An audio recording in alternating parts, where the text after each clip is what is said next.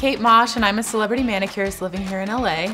I've worked with Ellen DeGeneres, Kim Kardashian, Cindy Crawford, Taylor Swift. Like a little black dress or a staple red lip, a nude polish is timeless. With so many nude options out there, where do you even start? I'm here to show you how to find your perfect shade for your skin tone.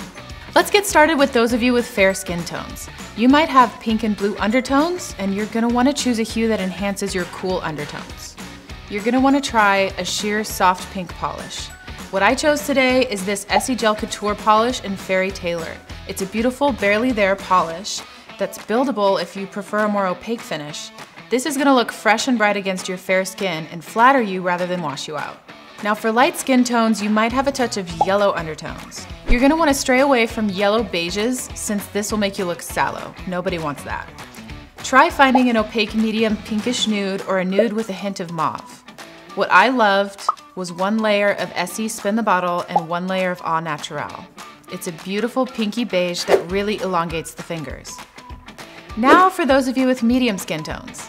You probably have a mixture of cool and warm tones, so you are deemed to be a neutral undertone. Since you're neutral, you're in luck. Most polishes will look great on you.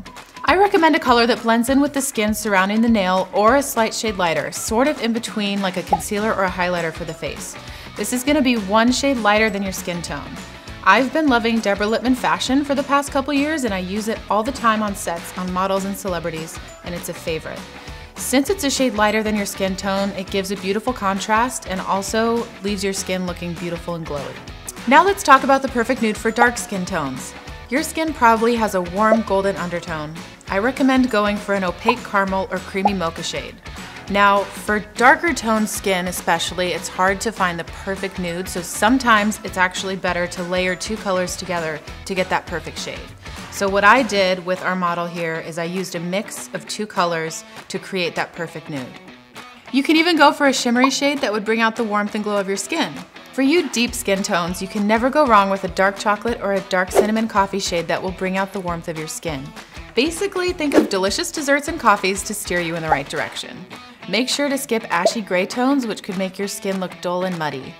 Try Give Me Some More by China Glaze, and I know you won't be disappointed. I hope this video has helped direct you. I'm Kait Mosh, and you can find me on Instagram at Kait Mosh. Now I challenge you to go find your just right nude shade for your skin tone. Thanks for watching, and I'll see you soon. Bye!